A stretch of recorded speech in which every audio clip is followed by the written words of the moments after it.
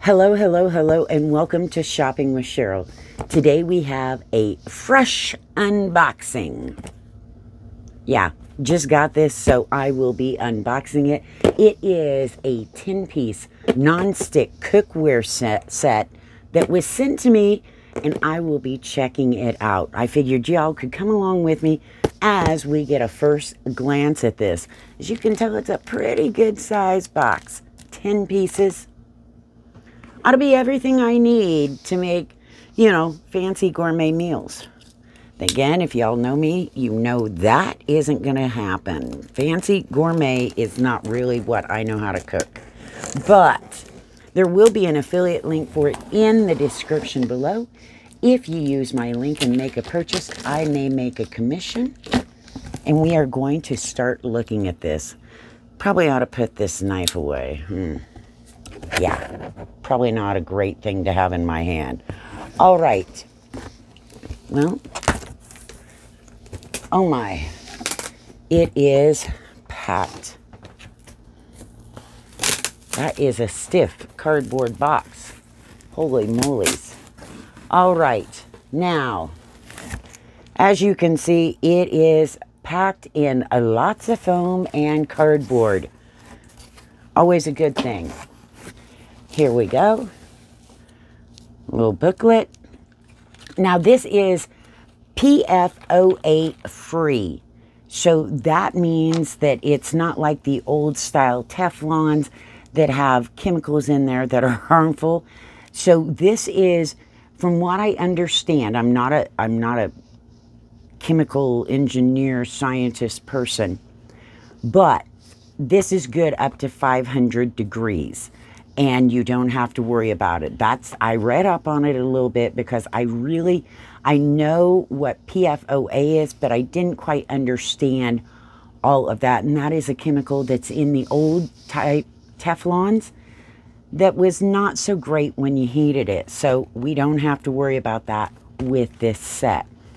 All right, it's showing me, oh, I get to put stuff together. I'm going to have to get a screwdriver, it looks, too. That's okay. I'll figure that out when the time comes. I should be able to handle this. And shows the same thing in different languages, I do believe. We're good. I can do this. All right. So, first up, here we go. These are handles. And they are packed in this foam. Holy moly's. Oh, they're heavy too. These handles are heavy duty. They're not lightweight. Each one is labeled nicely with what handle it goes on. This is the 8-inch frying pan. This one goes on the 10-inch fry pan. We have one for the grill pan. These are probably lid handles. So we've got all of that in here. You know what I'm going to do? I'm going to set this over. Well, no, I can do this. I just don't have, my table's really not big enough for all this. All right. More heavy duty foam. All right, first up, here we go. We have, now this is tempered glass. So that way you don't have to worry about them breaking as easily. It's got a nice handle attached nicely. There you go. I'm just going to put all these down and then we'll get them all out. Once I get them all out, I'll show them all to you. Next up, I'm going to show you this because it is, if I can lift it. Look at this. It's packed in there tight. No moving around with this stuff. To hold the handle, I assume. All right. In this big sauce, it looks more like a stock pot, is more lids.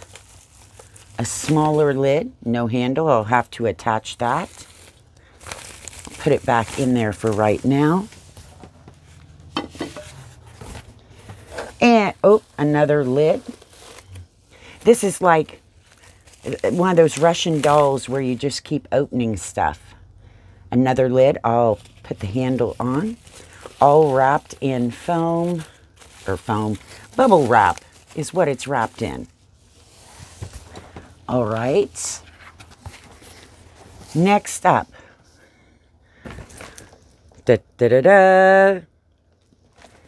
We have this is, I think it says it's a 2-quart. Let's pull this out. Nice big handles on it. There you go. Ooh. Look at the bottom of this.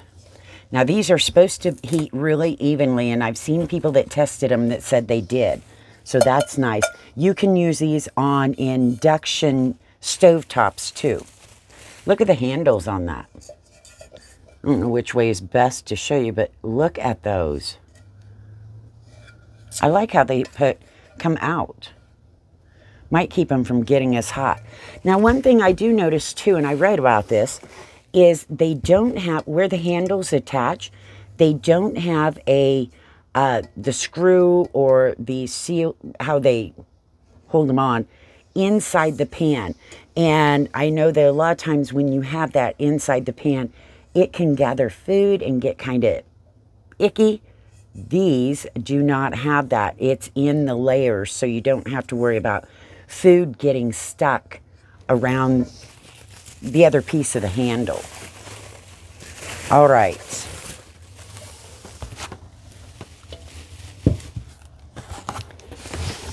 We are getting down there, folks. 10 pieces. It's coming out. I hear rat rods down the street. They must be at the stoplight. I can hear them. All right.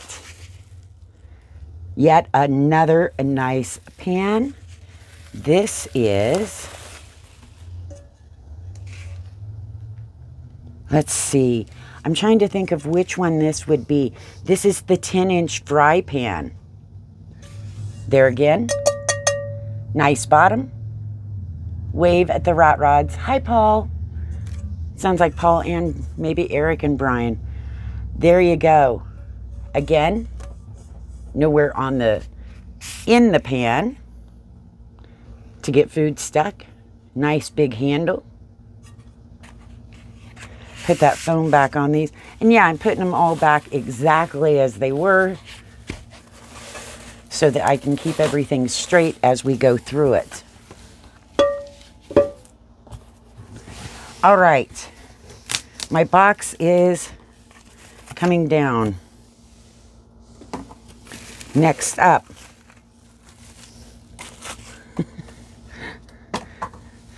A lid. Yay, a lid. This probably fits on that 10-inch, I'm assuming. Nice sturdy handle. And we will keep moving on. We are getting there because I've got 4 lids out so far. So,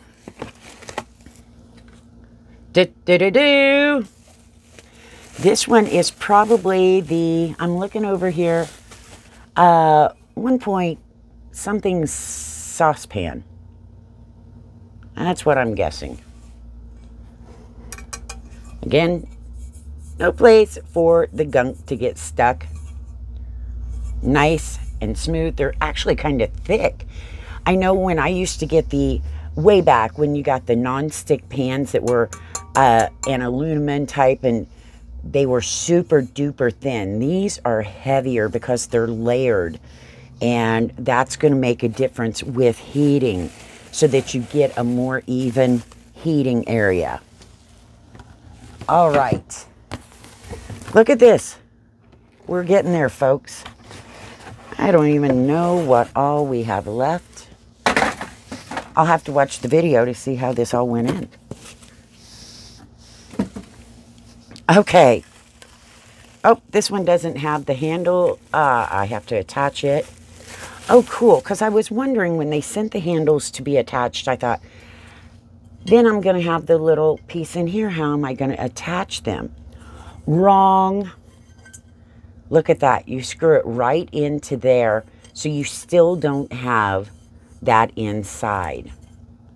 All right, this might be my 8-inch fry pan. I'm just guessing here. I've got the picture up, so I'm trying to make sure I'm right.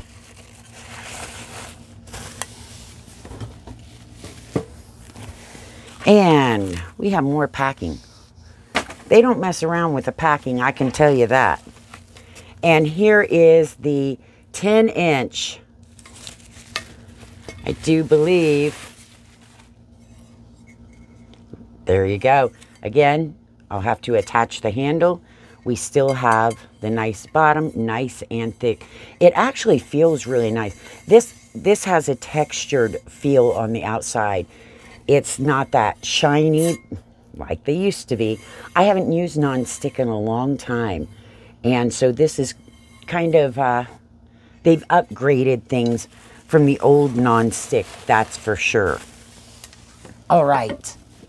Looks like I have just one more to go. Let me see what this is. Oh, this is what I'm kind of excited about. I like the whole set, but I'm really excited about this one. This is a griddle. Look at that. I love it that you can hold that meat, whatever you're cooking, up off there so you can get a little bit of the grease drainage right there. It's nice and thick because when I saw the picture, I thought it was going to be thin, you know, just a smaller, but this is nice. So let me get a screwdriver. We're going to put handles on, and then we can see the whole set at once. How's that? We'll be right back, basically in a flash. Okay, so I wanted to bring you in close so we could see this, because I'm going to be putting my handles on. And I'm going to switch my handy dandy screwdriver here. All right, so this is the grill pan, and it is 10.75 inch. Here's the handle. Oh, all nicely taped up. Let's get this bad boy out.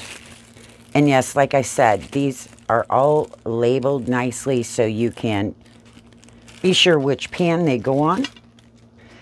They have the screws right in there. Now I'm going to put my screw right through there. Let me see here. They sent two. I hope I only need one. Not sure how else they would go in. I guess I could have read the instructions, huh? Shows what I know. Let me see here. All right, I just double checked. There's the screw with a little washer. And just gonna put my handle. Oh, it slips in nice because it has the little groove here. Easy to slip in. Line that up. Phillips screwdriver. And we will just tighten it down.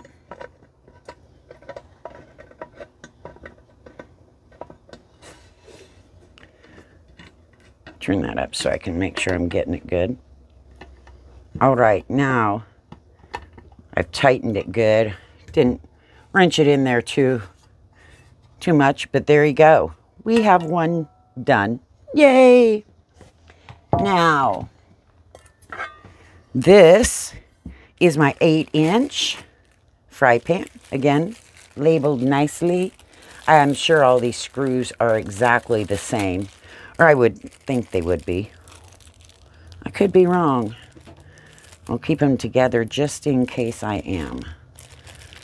All right. Ah, there. Holy moly's, they pack these really good. Now, if you've watched my channel much, or watched me on Amazon Live, y'all know I am not an expert cook. but I'm getting enough stuff that I have plenty to practice with. I'll be doing another video trying these out. I figured I'd just make an unpacking video, let y'all get a glance at these, see how they are, and then I will clean them up and do some cooking on another video. Because I have to figure out what I can cook. Again, right there. Just gonna slip, I mean, you can't even get the handle backwards because it's shaped. Stick that in and we'll attach this. Some of y'all I know probably started cooking as kids. I didn't. My mother had a hard rule in our house. If you don't know how to cook, stay out of the kitchen. Well, while that was great for her, at the time it was kind of cool for us kids because we didn't have to do a lot. But once I needed to know how to cook, that didn't help out so much. One more pan to go, and then we've got a couple lids. This is the 10-inch fry pan. I did know how to cook some things. I mean, like macaroni and cheese. We were one of the first people growing up to have a microwave. So the problem came when I learned how to cook on a microwave, with a microwave, not on a microwave. Then I went and started babysitting, and those people didn't necessarily have a microwave, and I didn't know how to cook. I remember calling and asking how long to boil a hot dog. Mind you, I was about 11, 12 years old and did not know how long you had to cook a hot dog.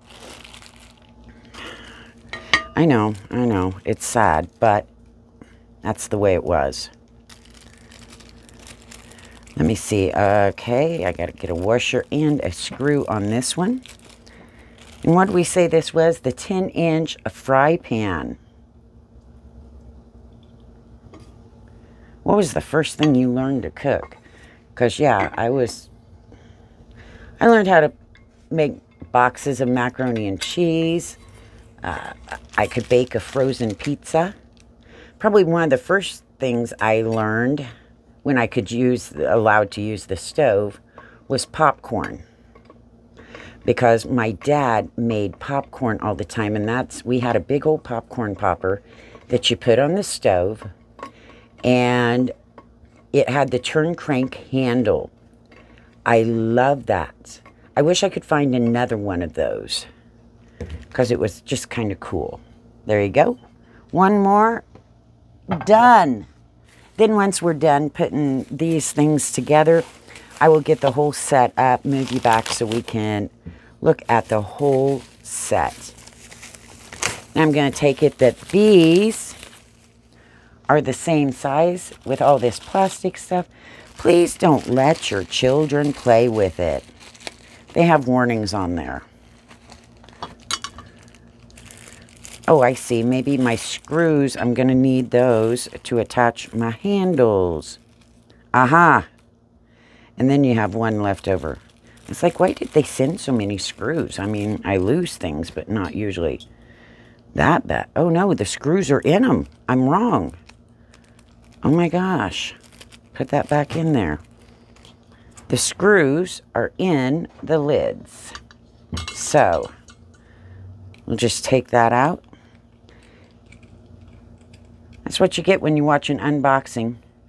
You get us not knowing exactly what we're doing. But yeah, I used to be able to make popcorn. I was good at popcorn.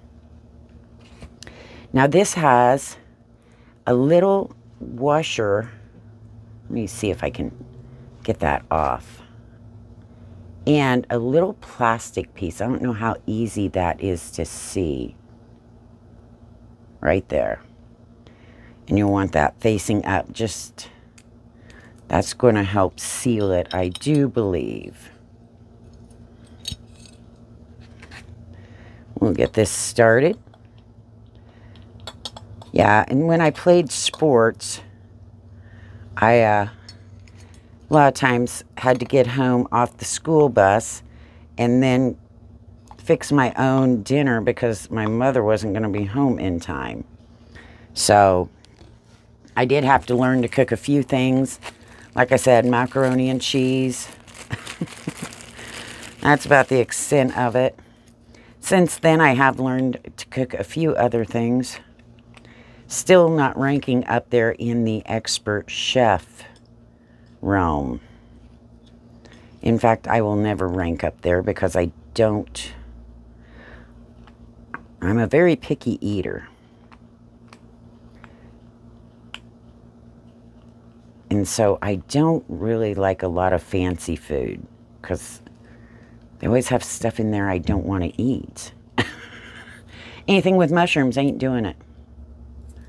You know, there's a lot of that stuff I just don't want. All right. This is it. Once I tighten this down, we will move you back, get the whole set out, and be able to see it.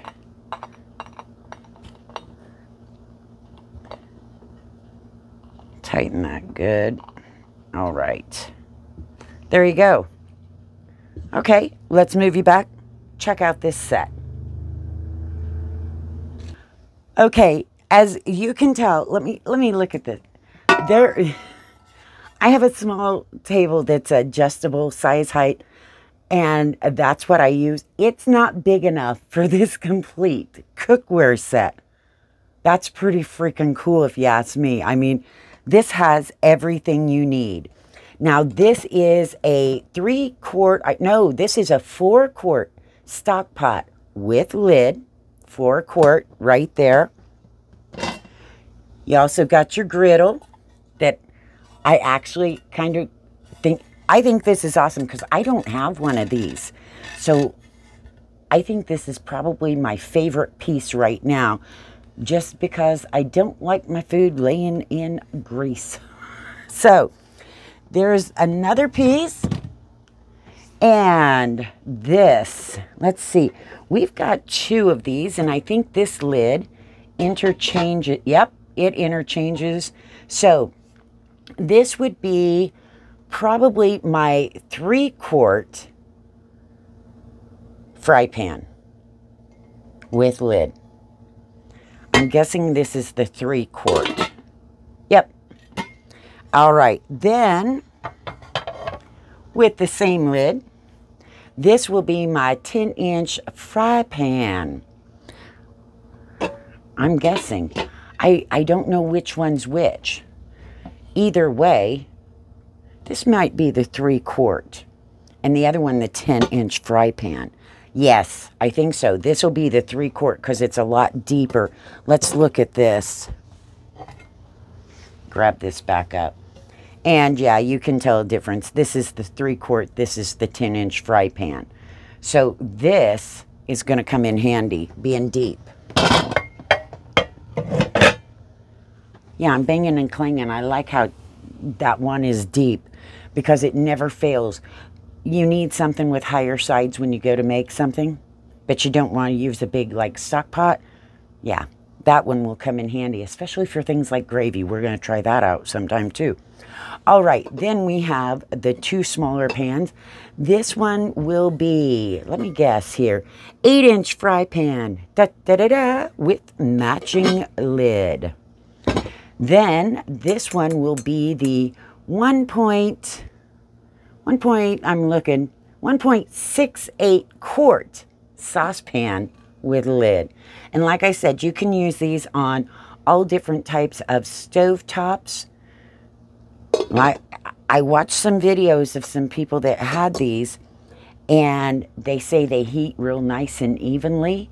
So we'll be checking that out, like I said, in another video because I need to get these cleaned up, ready to use, and then I will cook something. Probably won't be real fancy, but I'll cook something. So there you go. Like I said, there's an affiliate link in the description below. You can go check those out. If you use my link and make a purchase, I may make a commission. Also, there's a link to follow me on Amazon over there. I greatly appreciate everybody that has clicked follow over there. You can see me live. In fact, I'll be showing these off real soon. Probably several times. So, check me out over there. Don't forget you can subscribe here too. And I will see you in the next video.